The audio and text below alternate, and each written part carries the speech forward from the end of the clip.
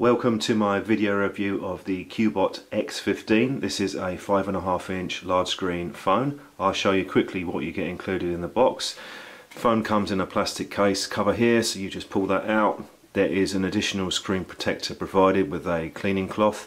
You do get one pre-fitted, a plastic one on the front of the handset when you take it out of the box. We have a quick start guide here. Micro USB cable for charging and data transfer, and we got a UK 3-pin plug adapter here for the USB cable. This small tool on the right here is used to open up the memory card slots, which I'll show you in a moment how to do that.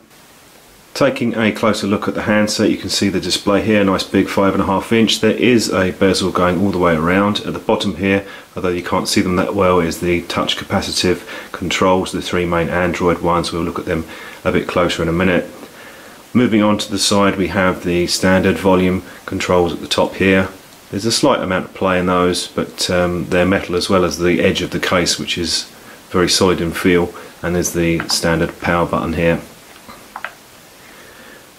Onto the top, a 3.5mm stereo output for headphones. And on the bottom here we have the micro USB charging port with the grills for the single speaker that's inside the unit. To open the covers on the side, you just push the tool in and that releases them. You have two SIM slots here, and one of them can be used in combination with a memory card up to 32 gigabytes. If you're using the two SIM cards, you can't use the memory card at the same time, and they take a nano and a micro SIM.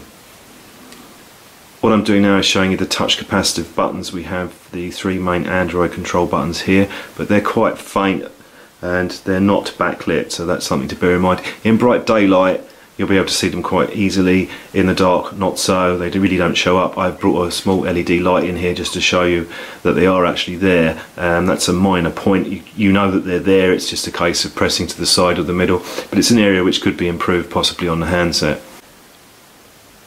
Looking at the back of the phone, we have a plastic cover that's provided. That comes out of the box. You can take that off. It offers some protection, but you'd probably want to get a proper case for it. It's better than having nothing included though.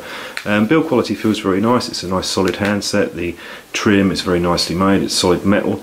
On the back here we have a 13 megapixel camera, which it says is interpolated to 16 megapixels, and an LED light here.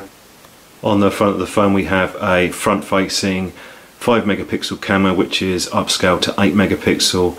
There's the speaker here and there's a sensor here. There's one point to note on the phone, is there is no notification light anywhere on the handset, so that's something which is missing off of this particular model. A couple of nice features: we have gesture sensing, there's a ability to learn actions, and you can customize these gestures at the bottom here.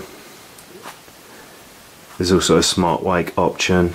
If you turn that on, double click to wake screen, draw right to switch to the next song. So you have the gestures there, you can use those if you want. It might take you a while to learn them, but you can customize them to your own particular taste. That's quite a nice add-on to have for the phone. Otherwise it's generally pretty much the same as you would get with any Android 5.1 phone.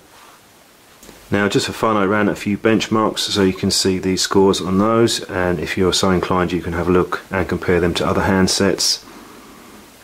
Move on to the Geekbench score, 1816. Both of the benchmarks showed it was pretty much around the sort of upper mid level for handsets. Honestly, with the 2 gig of RAM and the quad-core processor, I don't think anybody's going to be unhappy with the performance. It's quite a fast handset. It doesn't feel slow in any way at all. It's more than quick enough for anybody's use, and it did a nice job with the gaming as well.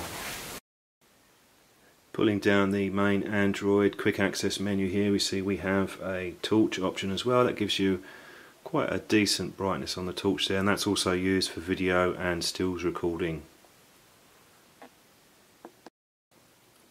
One thing I noticed with the X15 was that the charging speeds were a bit longer than I'd normally expect for a phone of this size. So I tested out quite a few different cables and found that even the out-of-the-box cable was giving the same result as micro USB charge optimized ones. These are a variety of different ones that I tried, and the best charging speeds that I got were about 0.8, 0.81, even with the battery run quite the way down under 20%.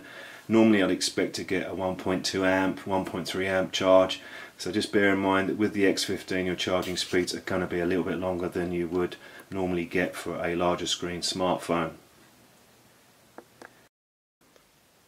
I tested the camera outside and inside and I thought generally it was quite good. There was a bit of over processing on some of the images, and the same applies for the video footage. It was quite good, a little bit heavy on the sharpening, but the details were quite impressive really for a phone camera. This is a few shots that I've taken outside. This is a standard exposure at the full resolution. You can see the details are pretty good on this. There's no real complaints regarding that. Now you may have noticed that the sky has kind of blown out a bit, or it's a bit underexposed in the foreground. I tested the HDR and got that result. So there's a HDR mode which brightens things up quite a bit and it helps to pull the highlights in.